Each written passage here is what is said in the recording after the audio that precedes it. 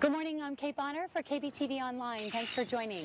Today we begin our two-part series, Microchip Implants, Cunning or Creepy? To have microchip identification devices implanted into their body.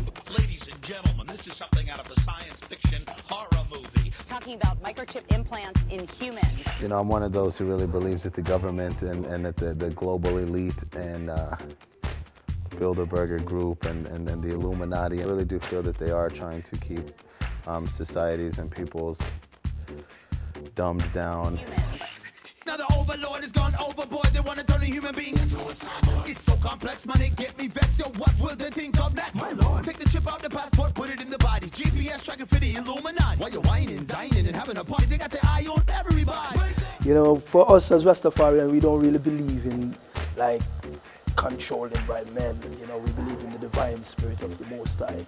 So, you know, we're like making people aware, like, yo, where it's coming, you know, they're gonna start programming you, you know, to know where you are and what you're doing. Ladies and gentlemen, listen my flow. This is something that I think you should know. They're making a chip and a system designed that without the chip you just cannot. So, you know, we create the song to make people aware of what is gonna take place in the future.